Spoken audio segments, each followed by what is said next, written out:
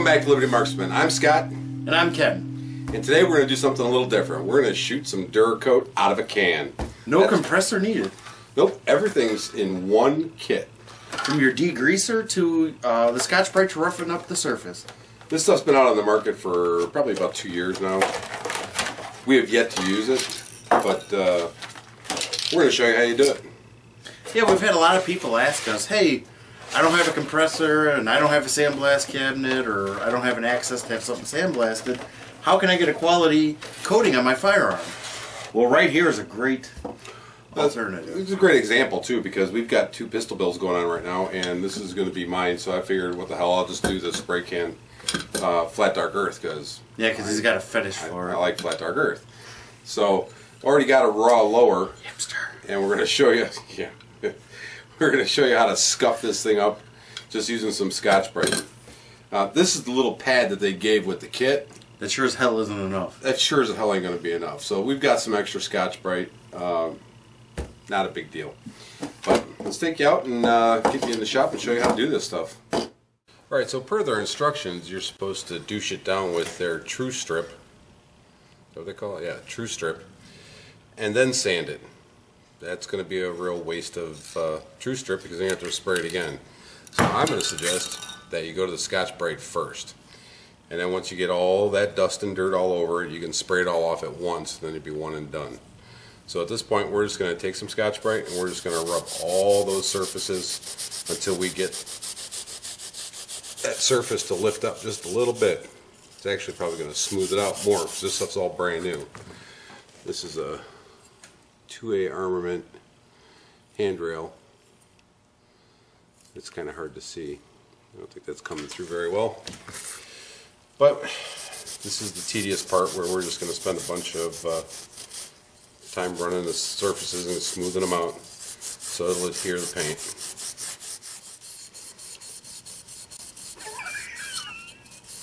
They look so thrilled. Well, you can see this handguard is like a cheese grater, and it will just make quick work of a piece of Scotch-Brite. This is a joke. This is like somebody laughing their ass off because that's never going to make it through the whole fucking long gun. That's just a sample to show you what you should buy. Yeah, I tend to gravitate more towards the green stuff. It's kind of better all-purpose.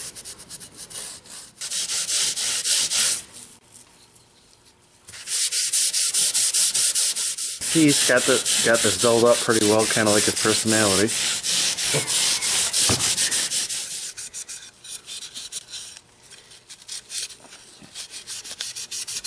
See, with DuraCoat, we're telling you, it's not as critical as you think to get it. You don't need to get this down to barrel aluminum. All you're really doing is kind of roughing up the surface just a little bit. Give it a little something to adhere to. Boring. Be thankful that I didn't record the entire time I was doing this because you'd have probably dumped us off a long time ago. The little pieces really suck.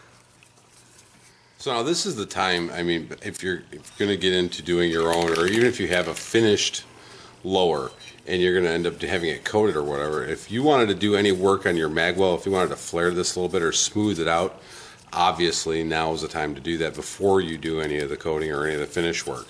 Because, you know, if you had a finished one and you start chewing into this and sanding it out and making it smooth so you get that quick mag change, you're just going to leave the raw aluminum. So this is just another one of those options where you can do it at home and there's nothing out of the ordinary, no sandblaster, no ovens, no compressor. This is straight up just labor and a can of paint. Got everything roughed up with the Scotch-Brite. We're going to use this supplied True Strip. You got to shake it too. They recommend 2 to 3 minutes. On this stuff? Yep. See, it's called reading. It's on the label. Really? Yeah. Who'd have thunk it? Mm-hmm. Alright, so like I had mentioned before, instead of hitting it with the True Strip, then sanding it with the Scotch-Brite, save your time because you're just going to make a mess out of it with the Scotch-Brite. So do it once, do it right. Trust me, it'll work out fine.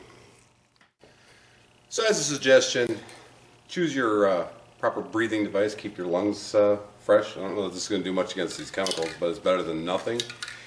And a catch basin so that you can let it all drip off into that, and they have the runoff going for you. All right, let's spray this thing down. Now this stuff does kind of smell like acetone, so just an FYI.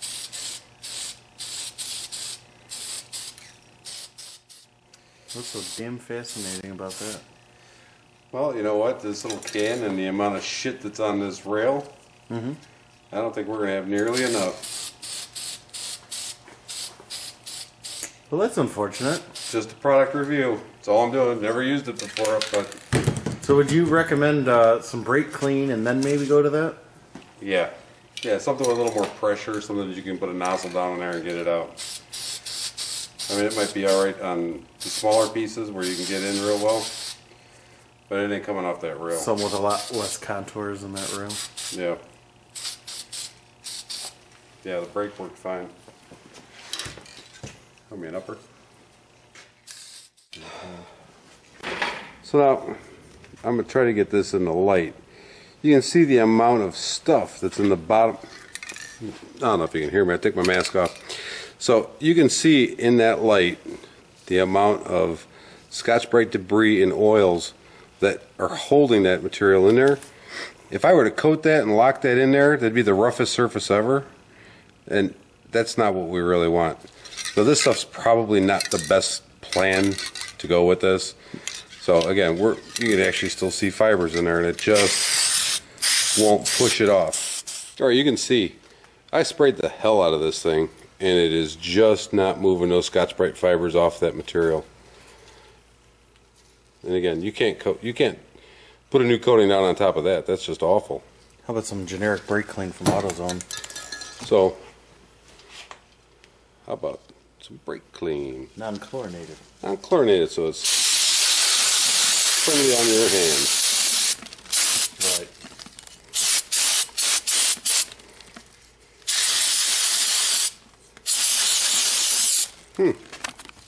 Well, I'll tell you what. Brake clean never seems to amaze me. Look at how it took that stuff right off of there. It's also great for locating micro cuts. Yeah, yeah. It'll light you up. Not like new skin. But not like this shit. Not like new skin. If you want to jump up and do the neutron dance, you try this shit out. That shit will light you up. I'm thinking a can of brake clean probably gets you a lot further along down the road than their can of metal prep. Now, I would say, just as my opinion, to run this by you, that you probably want to use their stripper after you've brake cleaned it, because brake clean will leave like a powdery residue. Yeah. And their stuff will remove that, no problem. This is definitely taking the fibers and the oils off, but it will leave a little residue, so I'm saving what we have left. Just so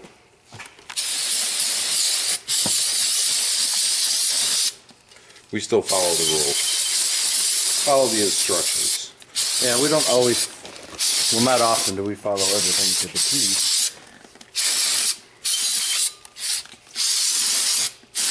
Well, sometimes you have to learn as you go, and obviously that wasn't cutting the Scotch-Brite off. So No, you know what? not If I at all. rip through a can of a $3.50 can of AutoZone brake clean, I don't really give a shit as long as it gets it off, and then we'll come back in with the balance of theirs to get the residue off.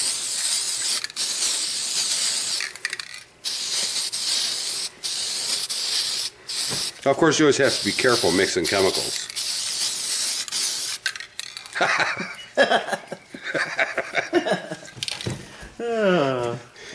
Yeah. There's going to be some comments on that. So it says now, with the actual paint, that you got to shake this bitch for 3 minutes. So, shake it, bitch. Nice. Okay, as you can see, all we did is make a loop out of some wire, And then that way we can actually hold it this way or this way without it falling down. And then we can hang it when we're done. Same with the muzzle brake. No big deal, because you can actually rotate it. Not worry about getting lines. Alright, so Scott shook the hell out of this thing. And now to release the hardener into the paint, what you do is you go to the top of the cap and you remove this plug.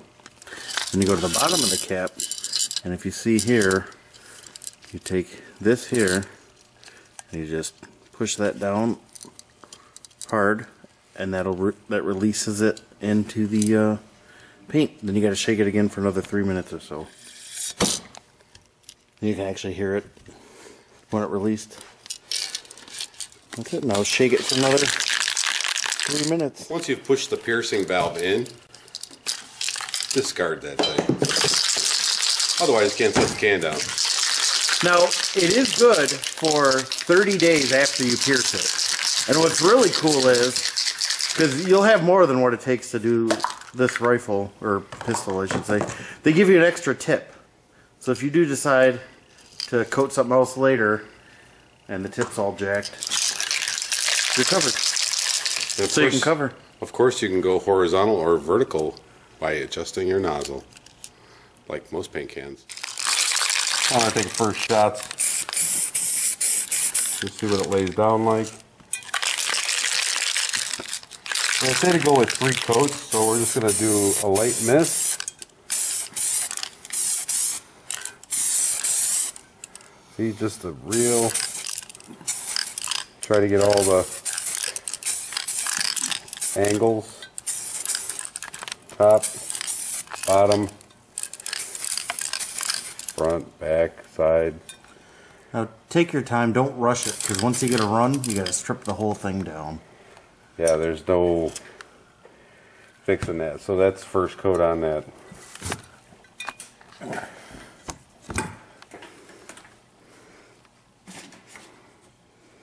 And you can see it's fully wetted out.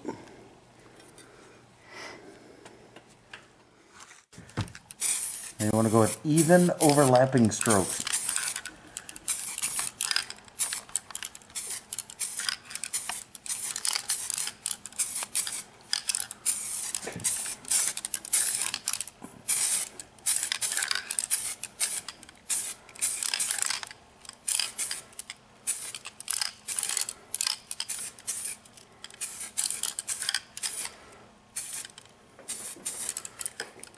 And because of all the different contours on the lower, with the magwell pocket and the trigger pocket, it's real easy to get a run. So You're best off to take your time and do it in coats.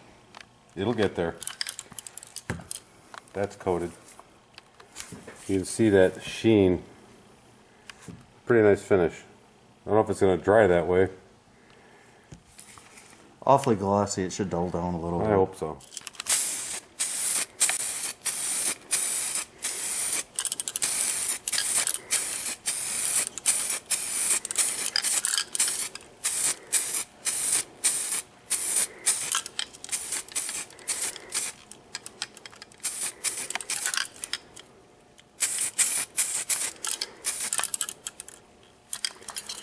That's the first coat. No muzzle brakes. They're a real pain in the ass. Anything round, as you can see, it doesn't spin with the wire. So you actually gotta go above your head and below your head. And between coats, keep the can upside down and wait till the spray paint stops. That'll clear your tip and it won't clog up on you for the next time. Yep. Now they recommend 5 minutes between coats minimum. So we're waiting. Smoke them if you got them. I'm going to try to get those angles that I may have missed last time. A little bit heavier coat. We've got something to flash to.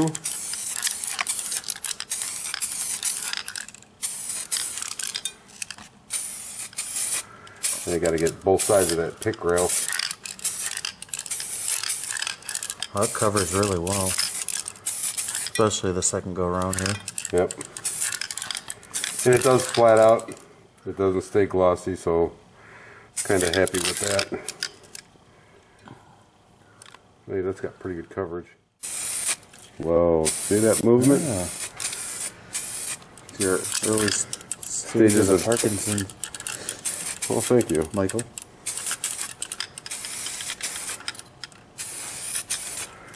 My little ties are like fucking with me. Pardon my French. No parlez-vous français? Yeah, you've already said too much. There's a tricky magwell and trigger pocket.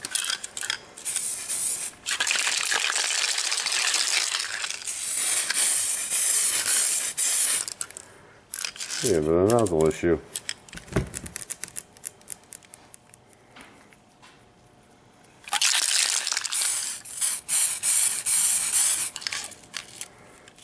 Swap. New nozzle. Not gonna deal with that.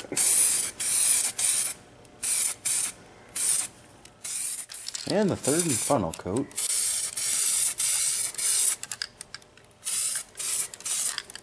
Be sure to look over everything really good and make sure you didn't miss anything, because it's easy to do.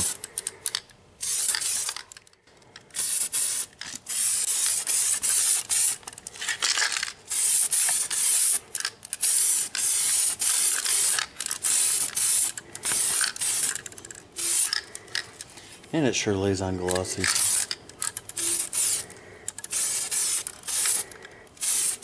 Yeah, that means it's thick. Well, that'll be fun with the pinholes. Yeah, no joke. Talk about run, Scott. Yeah, my can's leaking. I don't know if this is gonna make another 30 days. You've made it to this third coat. Just take your time still, because you don't want to run it now. You'd be No. awfully pissed.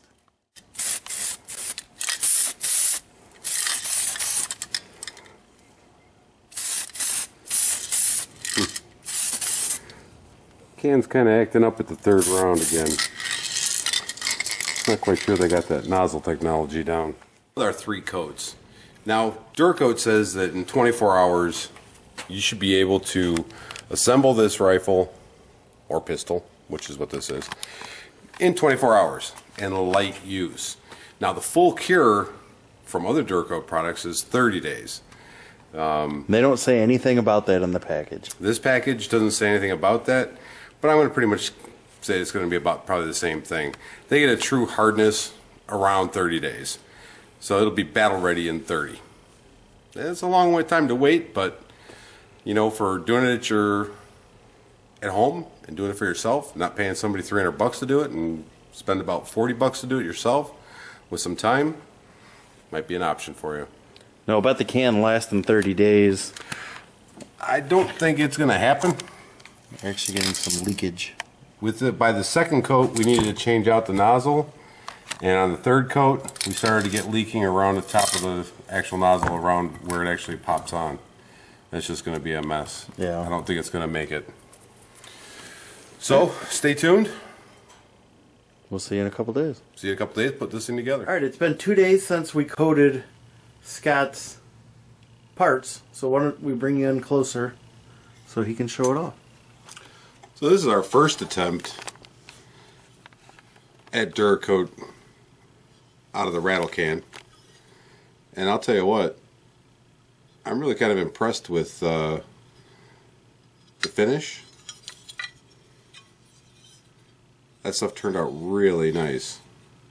And its color match to the actual Magpul color is really pretty much spot on.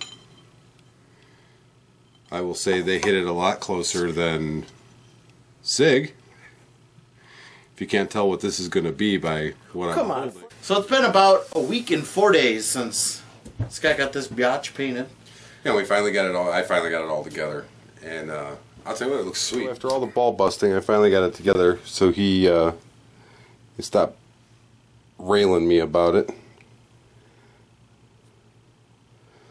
But that fit and finish is really, really nice. So one added little feature that I put on my pistol that I don't think Ken knows about. I know everything. Damn it. Well, it turned out pretty damn good, huh? Yeah, I'm really excited. I want to get it out on the range and actually get some rounds through it. And actually, we start doing some of our side-by-side tests with his 300 blackout because I chose the 5.56. Yep. Get them out and run them. Yep. You know what? I've never been a huge fan of flat duck red. That's not true. It looks your really problem, good. Eventually, I'm dude. going to steal it. That's one of my favorites. That and orange. Yeah, you got a thing for orange. Yeah, well, you know, that's how it happens. So stick around, guys. Like, share, and subscribe. Check us out on Facebook and Instagram. And remember, don't take liberty For granted.